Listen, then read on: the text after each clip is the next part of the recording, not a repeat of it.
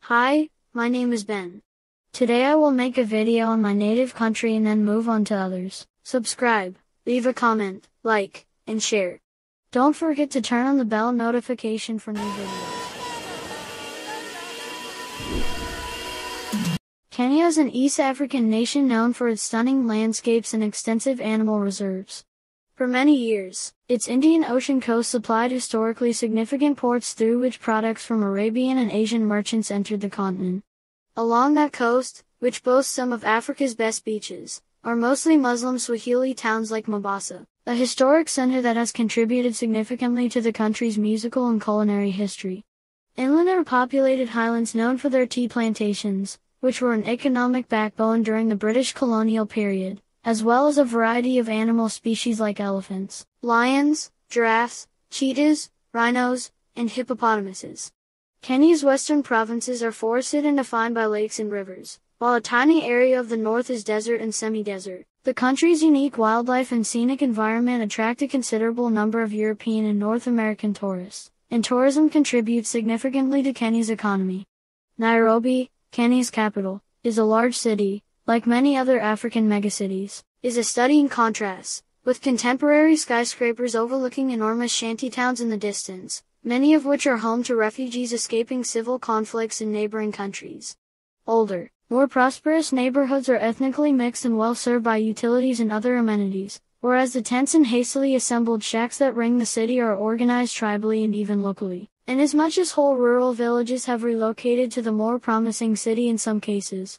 Kenya has a rich legacy of oral and written literature, including numerous tales that speak to the characteristics of determination and endurance, which are crucial and generally held traits given the country's experience throughout the struggle for independence. In his thoughts on one folkloric figure, Kikuyu writer Ngugi, one of the country's best-known writers globally, tackles these concerns. Kenya's many peoples are well known to outsiders, largely because of the British colonial administrations and the openness to study. For years, anthropologists and other social scientists have documented the lifestyles of the Kisii, Maasai, Kamba, Luo, Kalenjin, and Kikuyu peoples, to mention a few. European and Asian immigrants from various countries add to the country's ethnic richness. Kenyans are proud of their own cultures and traditions, but they also recognize the value of national unity. Kenya's government has emphasized the necessity of Harambee, Swahili for pulling together, since independence.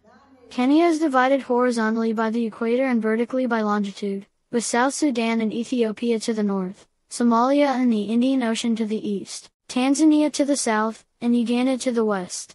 The majority of Kenya's enormous wildlife population resides outside of the country's various national parks and game reserves. Baboons and zebras, for example, may be found near human settlements in urban areas, such as roads. This has resulted in conflict between humans and animals, which has occasionally been handled by transferring animals to less densely populated places. In an attempt to address the issue, the Kenya Wildlife Service launched a Parks Beyond Parks initiative in the mid-1990s. The strategy intended to include local communities in the administration and distribution of cash generated by wild animals in the area, making people more accepting of their presence. The initiative has had some success, and with community participation, occurrences of poaching in national parks and wildlife reserves have decreased. Population. From the early 1960s until the early 1980s, Kenya's population expansion slowed social and economic progress. Famines, wars, and sickness kept the population below 4 million in the first part of the 20th century. By 1963, the population was over 8 million and expanding quickly. After reaching 20 million in the mid-1980s, population growth slowed drastically. In the early 21st century, natural growth was still above the global average. Kenya's higher-than-average growth rate was likely to continue because two-thirds of Kenyans were under 30.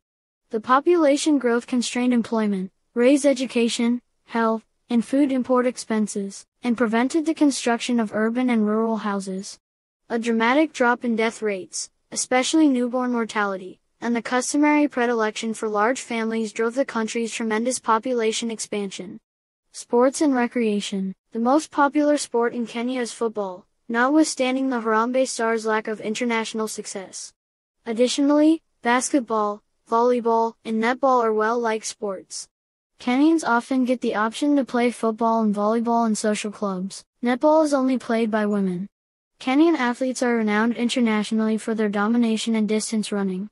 Since the 1968 Olympic Games in Mexico City, when Kip Keino, Naftali Temu, and Amos Biwott all won gold medals, Kenyan distance runners have consistently won Olympic medals in the world's most prestigious events. For instance, Eliud Kipchoge, David Rudisha and Catherine Dariba have consistently won marathons all around the globe. One final lung-busting stride for Kipchoge. One giant leap for human endeavor. And daily life and social norms. Kenya, like many other emerging African nations, has a clear difference between its urban and rural cultures. Attracting individuals from all around Kenya, the cities of Kenya have a more cosmopolitan populace, whose preferences reflect traditions that blend local and global influences. For example, Nairobi's nightlife caters to young people interested in music ranging from American R&B, hip-hop, and rock to Congolese, rumba. The city offers movie theaters and various nightclubs, where guests may dance or play pool. Water parks and family entertainment centers are common for youngsters. Despite Kenya's modernity and urbanization, traditional practices remain significant. Due to the thorough anthropological research of Kenya's peoples under British colonial authority, rituals and traditions are well recorded, oral literature is preserved, and various publishing companies publish traditional folktales and ethnographies. Kenyan cuisine is primarily influenced by British, Arab, and Indian cultures. Common foods in Kenya include ugali, or maize mush, eaten with greens such as spinach and kale. Chapati, an Indian flatbread similar to pita, is eaten with stew and vegetables. Rice is also popular. In the majority of the nation, seafood and freshwater fish are consumed as an essential source of protein. Numerous vegetable stews incorporate coconut, spices, and chili peppers. Despite the fact that meat is not typically consumed daily, or in large amounts, grilled meat and buffets specialized in domesticated animals, or goat meat, are popular. Many individuals use shambas or vegetable gardens to supplement their diets. Kenya's urban life is by no means uniform. Mombasa, a mostly Muslim city, stands in contrast to Nairobi. Although there are several restaurants, pubs, and clubs in Mombasa, there are also numerous mosques, and ladies wearing loose-fitting clothing, worn by married Muslim women, are popular. Rural life is geared in two directions: toward the lives of rural residents, who continue to make up the bulk of Kenya's population, and toward international visitors who visit the country's many national parks and reserves.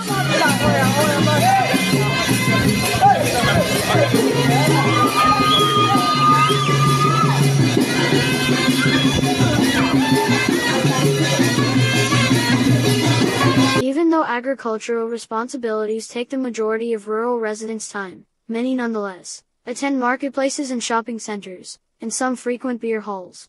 Mobile theaters can supply rural communities with entertainment. Kenya celebrates the majority of Christian festivals as well as Eid al-Fitr, which commemorates the conclusion of Ramadan. On December 12th, Jamhuri, or Independence Day, is celebrated. Huduma Day, celebrated as a day of service and volunteering, and Mashujaa Day, both in October, in honor of the country's heroes, whilst Madaraka Day, June 1st, commemorates Kenya's attainment of independence. Kenya's cultural heritage. National parks and game reserves are maybe Kenya's greatest cultural heritage. The finest place to witness the yearly wildebeest migration is the Masai Mara National Reserve, which contains a Maasai community. A former Maasai settlement, Amboseli National Park is located at the base of Mount Kilimanjaro. The number of big species such as lions, elephants, rhinoceroses, zebras, and giraffes in the northern Marsabit National Park and Reserve is well known. Tsavo East and Tsavo West National Parks are renowned for their distinct ecosystems and abundance of animals.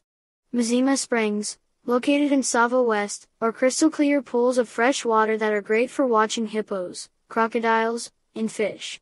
Since 1968, scientists from the University of Nairobi, notably Richard Leakey, have uncovered hominid remains at Siboloi National Park, located in the far north of the country. 1997 saw the designation of Mount Kenya National Park as a UNESCO World Heritage Site. Beginning in 1997, the Lake Turkana National Parks, which consists of 3 national parks, informally Eastern Province, were designated as World Heritage Sites. The 2001 declaration of Lama Old Town as a World Heritage Site attests to the beauty of its Swahili-influenced architecture. Several woodlands holding the ruins of villages or kai originally inhabited by the Mijikenda people and now regarded as holy sites, were jointly named as World Heritage Sites in 2008. The Kenyan National Archives and Documentation Service in Nairobi, situated in a building that was once the Bank of India, maintains a growing amount of government and historical records, as well as images and displays of arts and crafts. A National Library Service Board has been created to equip, manage, and grow Kenyan libraries, including branch library services. In addition to books, the Macmillan Memorial Library in Nairobi has newspapers and a legislative archives. Additionally, located in Nairobi, the National Museum exhibits archaeological artifacts and artifacts of indigenous ways of life.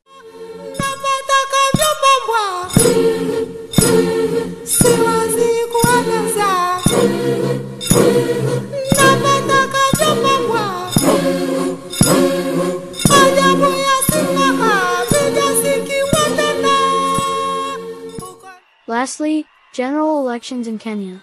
The planned date for the general election was August 9, 2022. There were 4 presidential candidates, Odinga and Ruto being the frontrunners.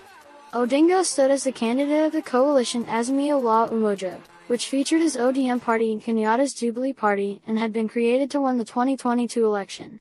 In February, Kenyatta, who was ineligible to serve a third term as president, backed Odinga, and in the same month he declared Ruto unsuitable to be president. Ruto, who had left the Jubilee Party, was the candidate for the United Democratic Coalition, a member of the Kenya Kwanza Alliance. David Wahiga, representing the Agano Party, and George Wajakoya, representing the Roots Party, were the other 2 candidates. Throughout the campaign, Ruto framed the election as a choice between hustlers in the dynasties, or political elite, such as Kenyatta and Odinga, whose families had wealth and had long held political influence and power in Kenya. Kenyatta's father, Jomo Kenyatta, was the first prime minister and then the first president of independent Kenya, and Odinga's father, Oginga Odinga, was the first vice president. Thank you for watching till the end. Hit the bell notification to receive more updates as we make new videos.